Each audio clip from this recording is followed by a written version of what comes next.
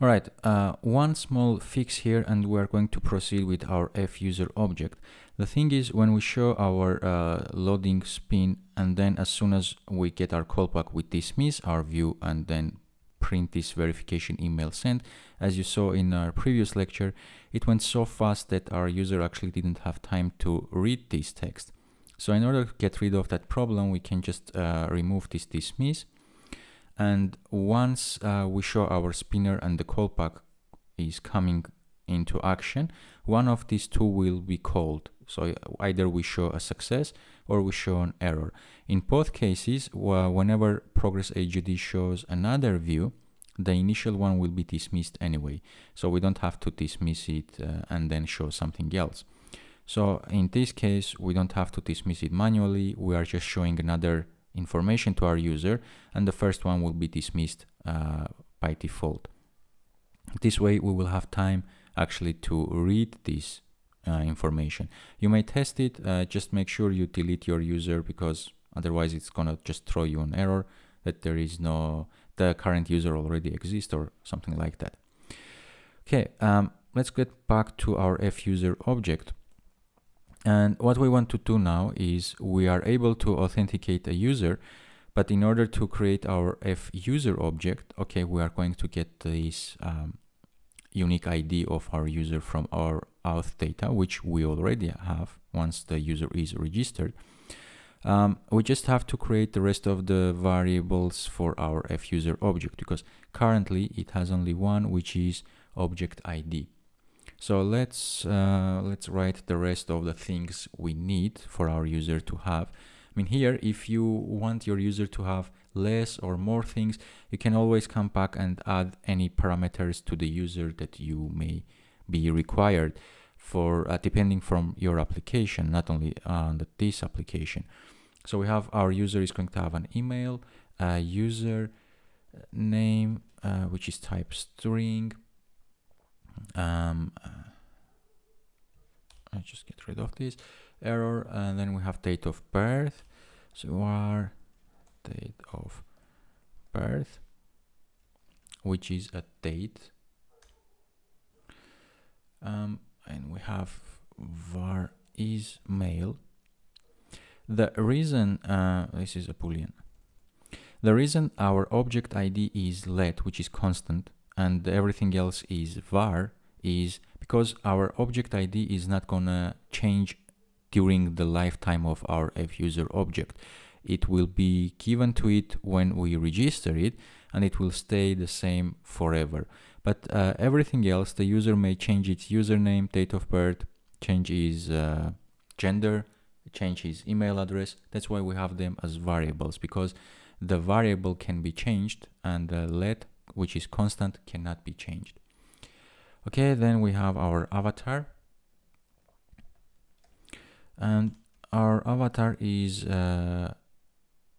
UI image, and we put a question mark optional, and also this will throw us an error, and the reason is we need to import UI kit, because UI image is part of UI kit. And then apart from our avatar, we need profession, which is a string. Then let's put var job title, which is a string as well. Var about, which is a string. So here just the user writes some short description about him or herself. The profession is what you study, I guess, and then the job title is what you are actually working, which may be two different things, like in my case at least. So I'm sure there are other people study something and working for something else. So about, then we have var city, which is a string, var country, a string as well. Var, let's put a user height. For dating site, you need this information, I guess. And of course, var looking for, This is a string. So if you are male looking for male or female, you can specify it here. And then var avatar link, which is a string, and is going to be used when we save our user's avatar in our Firebase storage. We're going to save the link to the image here so that we can access it later on. Then we have var liked user array. Let's liked ID array, and this is gonna be an array of strings, and it's gonna be an optional, so it may be nil, so user may not have liked ID array. And this is gonna be used every time we like a user. We are going to take the ID of that user and put in this array. And the reason we are doing this is we don't want to show the same when our user is going to go through all the users. We want to show only the users that he didn't already like. So if you have already liked that user, there is no reason to show him again and ask him if he likes the user or no.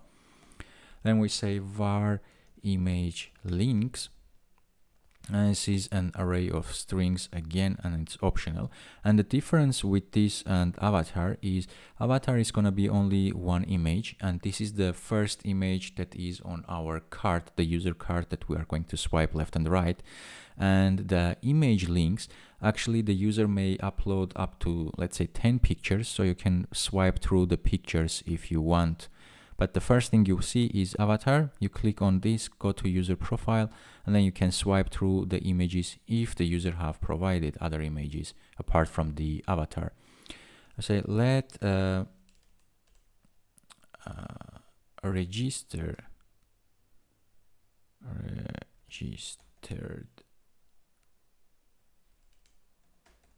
date, and this is a constant, and we are going to record the date the user registers. And by default, I'm going to set this to current date. So whenever we create a user object, the registration date is going to be the current date. And finally, we need another var push ID, and this is a string and it's an optional, and we need this in order to send push notifications to the user. And the push notification can be for anything you want. Let's say you receive a like or you receive a message, etc. In this course, we are going to send push notifications only when the user receives a message. Okay, we have created all these parameters of our user object. Now it complains that there is no initializer because all these things have no initial value. Speaking of which, let's get rid of the object ID initial value. So we need to create an initializer in order to set these initial values of our user object. So let's do that. I'm going to say mark init, and let's call this initializer. And our initializer is gonna have, we're going to pass some variables to initialize the user. So it's gonna be object ID. I'm putting an underscore here so that you don't mix it with our object ID. So we have underscore object ID, the parameter that we're passing, which is gonna be string. And then we have the email, which is a string, and we have underscore user name, which is a string, underscore city is a string, underscore date of birth is a date,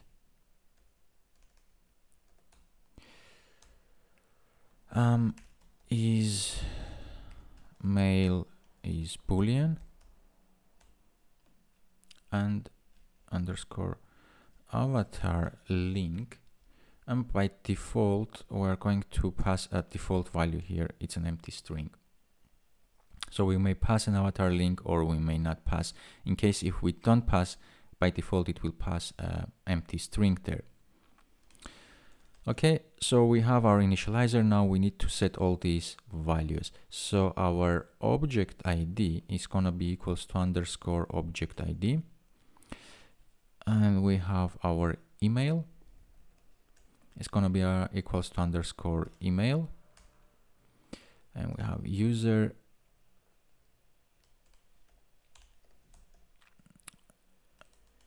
username is equals to underscore username, date of birth equals underscore date of birth, is male equals underscore is male,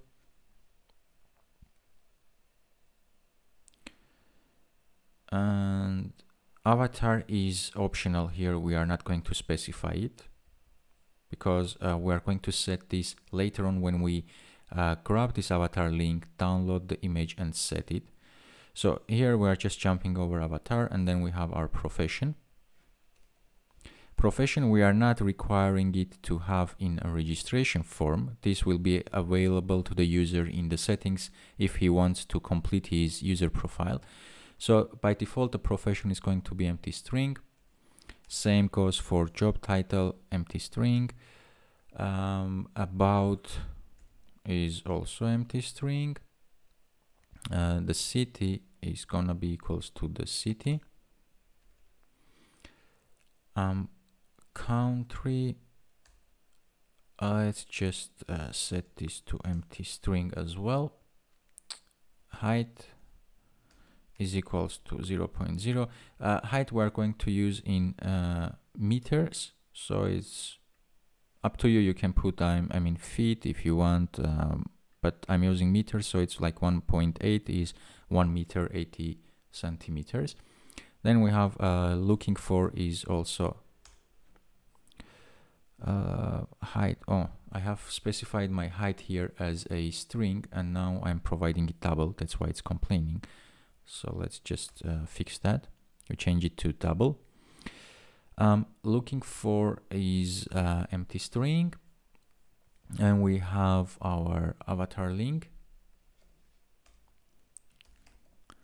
This is equals underscore avatar link in case if the user provides it, or it's gonna be empty string. Liked ID, I'm going to initialize an empty array here, so it's not nil. And image links, I'm going to initialize it as empty string as well.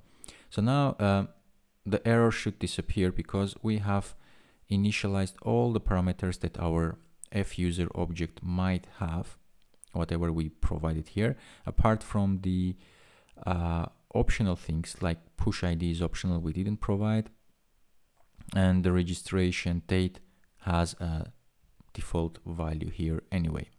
So we have this initializer, and now we can create a user object from using this initializer.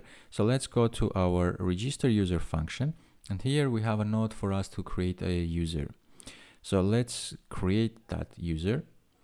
And before I do that, I need also access to this unique ID that we receive after our user is authenticated. Let me just refresh and see if our user is here. So we need access to this one. So here I'm going to say if auth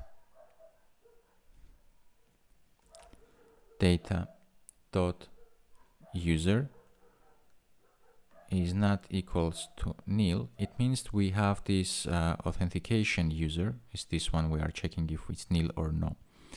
And this user parameter has this unique ID. So basically this user is what you see here.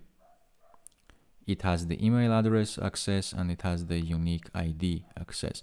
So I'm going to create a user. So we say let user is equals to FUser, and then we can use this initializer here, the one with avatar link or without avatar link, because remember by default our avatar link has a value. So since right now we don't have access to our avatar, I'm going to use the one without avatar link. Then we pass the object ID, and the object ID is going to be this.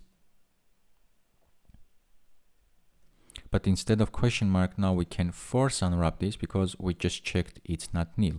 And then I'm going to get the UID, which is the unique ID, and you can see here that it's a string. The email is gonna be our email that we provide. Username is gonna be our username. City is the city. Date of birth is date of birth, and Ismail is mail. So all these things we're providing here. So we just pass the variables from there down here, and we do create a FUser object.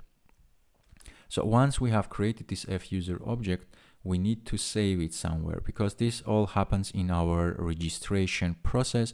We need to save it so that our user will be available locally on the device as well as on the cloud in our FireStore. So we need to save the user in two places.